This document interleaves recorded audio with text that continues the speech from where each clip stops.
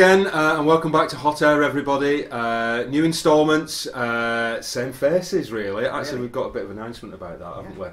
We've got a few little sort of things to chat about the show before we get onto the main sort of meat and to veg of what we're on about this week. And one of them is, or the first one we want to talk about really is the show itself, this format really. And we've been having a bit of a chat, and we think that, well, actually, should I announce? Go on, yeah. Well, from this moment on, actually, Tony's done such a good job of a better job than I have, actually. And obviously, he's a font of all knowledge, and with lots of interesting stories, etc., etc. And I think it was definitely a good idea to invite Tony onto the show permanently. So from now on, myself and Tony will be doing this on a fairly regular basis, I would say. Well, you had an idea about what sort of one show every week. I think a show every week makes sense. As long as you want to all see it, obviously. But welcome to the show, Tony. Thank you very much. I'm over the moon, to be honest with you, because Tony fills in a lot of the insider knowledge, I suppose you could say, or the industry knowledge that myself as a retailer doesn't necessarily hear. So hopefully between us we'll get more balanced view, more angles on every story, or at least the gossip. Exactly, yeah, all the juicy stuff that everybody wants to hear. So I hope everybody. I think it'll be a really good thing for the channel. So I'm really looking forward to this. And obviously, since then, me and Tony have been talking a little bit about the direction of the show, and we think that what we're doing so far, people seem to really appreciate, and we thank you for that. Obviously, it's all down to the viewers, but we want to expand it a little bit, don't we? Yeah, I want to bring some more features into it and make it a bit more entertaining for you. Yeah. For different sort of segments as well. We're not just it's not just hopefully about shooting really. We're obviously connected to field sports a little bit, and I sort of think it'd be nice to bring some more different segments in. In fact, actually, this morning we were even talking about some cooking, which whether you want it or not, I don't know. In fact, actually, I'd love you to leave comments on what you think we could do as an extra. If it's all about knife sharpening or maintaining your rifle or your kit, or about cooking what you might shoot, about HFT or this, that and the other. Just let us know in the comments below. We'd really appreciate it. I do read all. Well, we both read all the comments, don't we? Very interesting. And we are trying to actually we're trying to reply to them all as well. Yeah.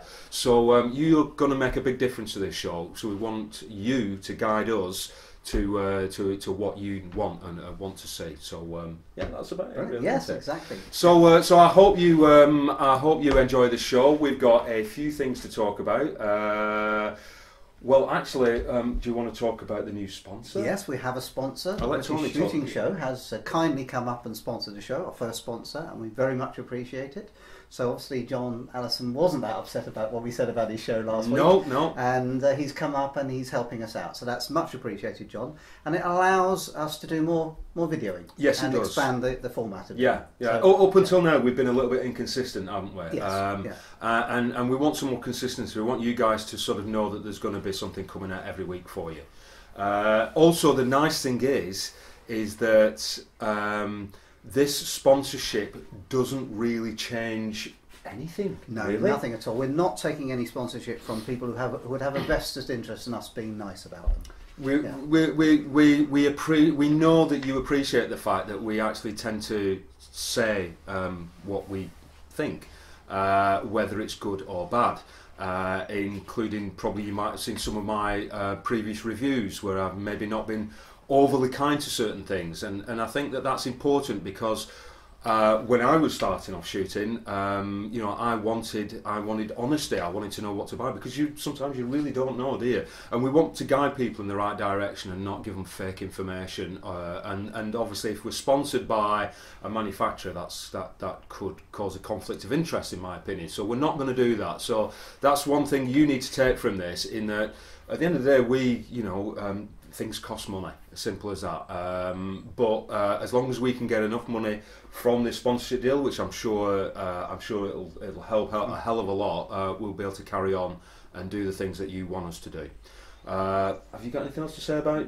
No, I think that pretty much covers it. Does we it? are independent. Excellent. We're completely neutral, and some people love us, and some people hate us, and that's the way it needs to be. Well, that's what the thumbs up and thumbs down buttons do. Exactly, If you don't like what you see, we're very happy for you to give us a thumbs down. It'd be appreciated if you gave us a thumbs down and gave us a little bit of a comment on why you didn't like what But we're it all doing. counts as a hit. Yeah. Well, So, I guess either way. I guess I sort of I want the feedback. I want to know what we're doing wrong and what we're doing right. So anyway, without further ado, I think we should get on to sort of more the meat and two veg of Right. this particular what's it. Yeah. So, what are we doing next? Are we going Well, to we had some feedback from our last show. So one Yeah. of the things that people were talking about, for instance, I put that the show was a great success, and people say, "Did you go to the same show as me? It was crammed." British and Shooting Show we're talking So about now.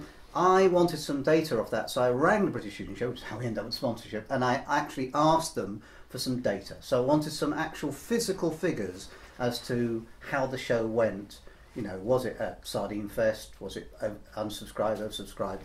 And, this is an honest show, so I wanted honest answers, and I got them. Mm-hmm. And basically, the show, last Stoney show was, figures given was 26 to 27,000 people inside the show. Mm-hmm. This year, the official figure is 37,500. Okay, so That's a good 10,000 up on last year's figures. The exhibitors were 30% up. So the show was there were more exhibitors, 30% more exhibitors there this year Mm-hmm. at the NEC than there was at Stoneleigh, which is interesting because I went around the show as well, and it didn't look that big. With 3 halls, and I think we mentioned this, 3 halls open 1, 2, 3. You could get to the bottom corner quite quickly. Mm. At Stoneleigh, you couldn't because you were weaving round the halls, in the halls, out the halls, through the tents, past the toilets, turn left, and there was an outdoor. So it was a long, rambling show. But actually, the ground space was considerably bigger, and there were 30% more exhibitors. There are over 170 traders at the British Shooting Show this year. So with the 37,500, with the 170 exhibitors, that makes it by far the biggest shooting show, indoor or outdoor, Mm-hmm. for that kind of venue, by a mile. So it's clearly the place to be if you want to show your wares or if you want to go and have a look at them. But I did actually, obviously there were some comments on our last YouTube video Yeah. where some people were unhappy basically with it, and it seems to be this overcrowding issue. Yeah, so, now where we were, the air guns actually were a little bit thin on the ground. All the major manufacturers were there, but it wasn't that huge an air gun. And I'd actually noticed that a few years at the British Shooting Show, even when it was on its last year in Lincoln in the tent. Mhm. I was resupplying a shop and taking a wheelbarrow around with guns and stuff like that. And I thought, where are all the air guns? Because it was just rammed full of scope manufacturers and vendors and shotguns and full-bore rifles and stuff like that. I'm thinking, wow, and this is John Bertram then, when he was alive and when he ran the British Shooting Show. Yeah. He had managed to attract just about, he's an amazing guy, and he managed to attract almost everybody into this hall. The airgun sector initially boycotted the show, I've got to say that. Daystate were there, but everybody else went, oh no, it's too new, we're not going to do it. And they didn't go. So the first year, I think Daystate and one or two vendors, JLS and people were there, not many others from the airgun sector. Mhm. Obviously they soon realised and started turning up at the following shows. But the early shows, it was quite clear to me that they'd managed to attract an awful lot of firearm people, shotgun people. Yeah. And when you go around the halls, that was really quite clear that that there were big stands from the scope manufacturers, big stands from all the shotgun importers. Most of the wholesalers were represented. So you had that going on. They were taking up large swathes of this hall. Mm. And I think that's what most people came to see. So those parts in the middle of the hall were just ram-packed. They were really, you couldn't move. And it was sardine fest. Mhm. At the peripheries, where you've got the soft air, where you've got the air guns and the cafeteria, and it was thinner. Mhm. Down the end where the air guns were, where we were, there was a range which was noisy, so people sort of kept away from that. And then there were the main ranges for the air guns, which takes up a fair amount of real estate, so there was a bit of open space there. Mhm. But down the main bit, it was packed. So I asked him about that, and he said, we're going to have another 2 halls next year. Right. Okay. But he did actually say that it's cost a small personal fortune to run it in the hall. So it's not been all profit, because it looks like that. You've got 30% more people exhibiting. Mm. You've got, 15% more people attending, And the rest, 20%. yeah. So you think, and they were crammed in. So it looks like it from a commercial angle, like, oh wow, loads of money. But he's had to buy new infrastructure, new shell schemes. He's had to invest in the show for the first year. I think it's a 5-year plan. So he'll have more next year, but they're not making the money. It's all investment. But the long term prognosis for that show is pretty good, isn't it? Yeah. As long as everything doesn't get banned, we'll be all So right. I mean, obviously, if they take care of some of the quibbles that I saw, in the comments, we'll have a better show next year. That's the plan. I think that's his plan, and it looks like it. I mean, to be honest with you, it sounds very positive. Yeah. Like I said on camera last time, I didn't go, and I bloody wish I had. Yeah, done, you to had be honest. to, And I it'd will be be going nice. to the next one. Well, without we'll a be doubt. there with a camera next year. Without a doubt, yeah. But the other thing is, of course, that already some of the manufacturers have come back, and I know from my network that the manufacturers were pretty impressed with it. And Good. so I know that it's at least two, Ruag, and I'm sure they won't mind me mentioning, and the other one I heard was Armex or Humorex, I think, are taking a double-sized stand next year. And it was already vast this year. So they're looking for double stand spaces next year. So we're now getting into the realms of, the German exhibition size stands. So, it's going to be pretty. Well, next year we'll be exciting. there, and that'll be interesting and exciting. We'll I'm prove looking that we have forward to it. legs and we can stand up and we'll go out and see the world. Yes, that we actually wear pants underneath this.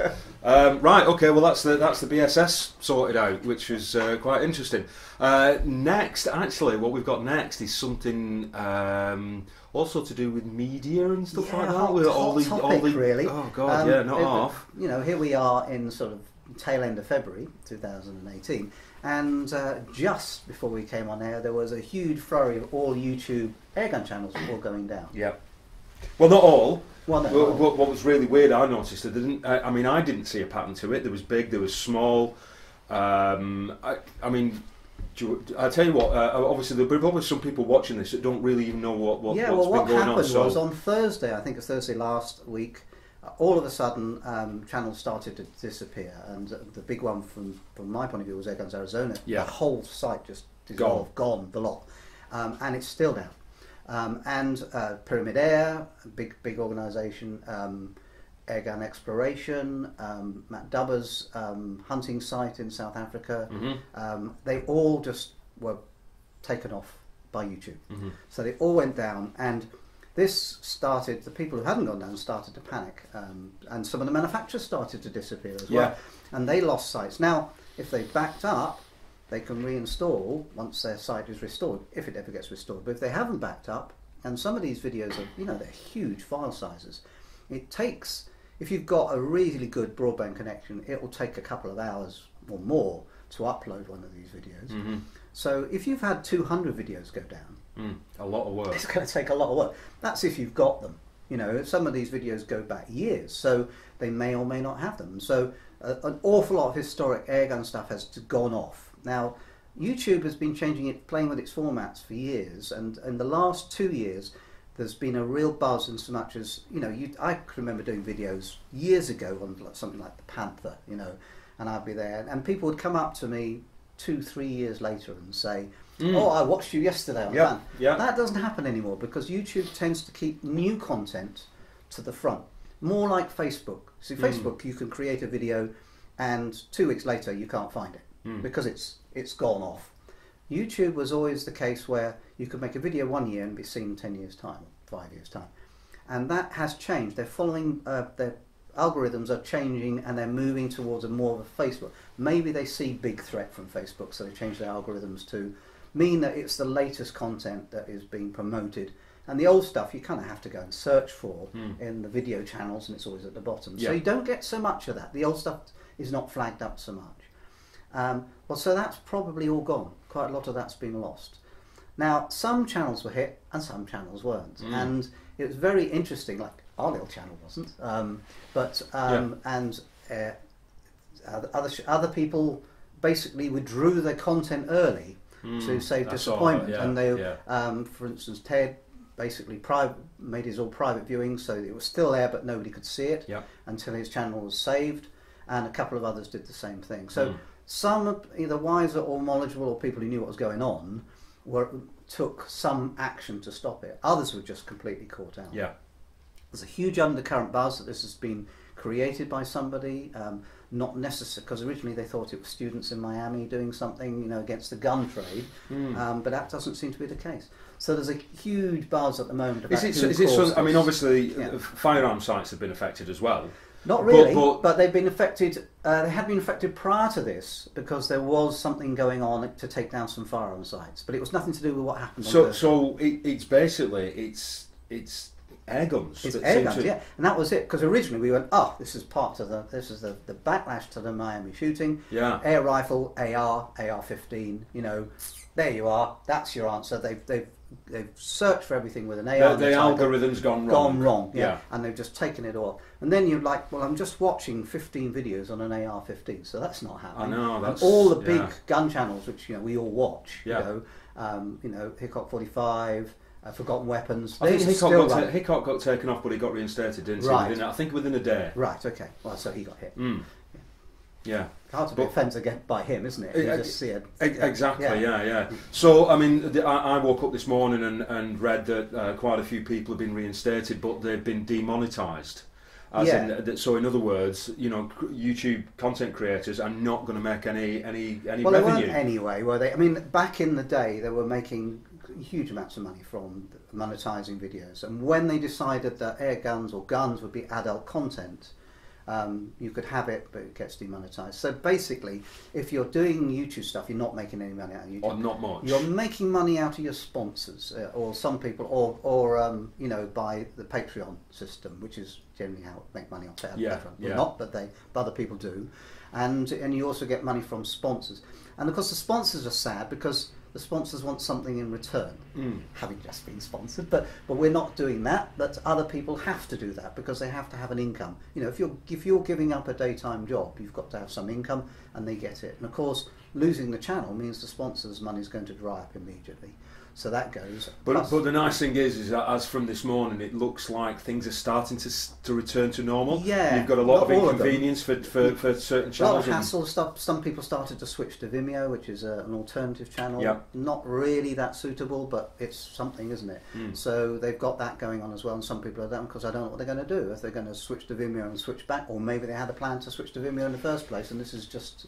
I mean, from my point of view, I see that like sooner or later we're going to have a gun tube because But YouTube is so big. I mean, it's just amazing. I mean, there's that. You don't think that sooner or later they're going to remove? But then Facebook might sooner or later. I think Facebook sooner than YouTube perhaps.